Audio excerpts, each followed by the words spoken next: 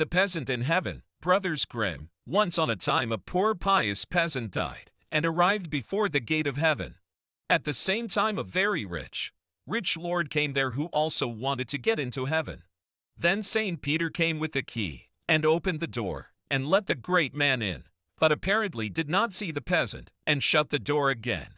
And now the peasant outside heard how the great man was received in heaven with all kinds of rejoicing, and how they were making music and singing within.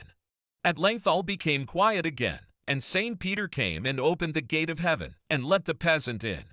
The peasant, however, expected that they would make music and sing when he went in also, but all remained quite quiet.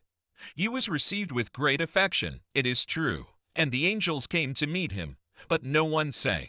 Then the peasant asked Saint Peter how it was that they did not sing for him as they had done when the rich man went in, and said that it seemed to him that there in heaven things were done with just as much partiality as on earth. Then said Saint Peter, "By no means. Thou art just as dear to us as any one else, and wilt enjoy every heavenly delight that the rich man enjoys.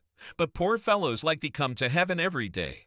But a rich man like this does not come more than once in 100 years.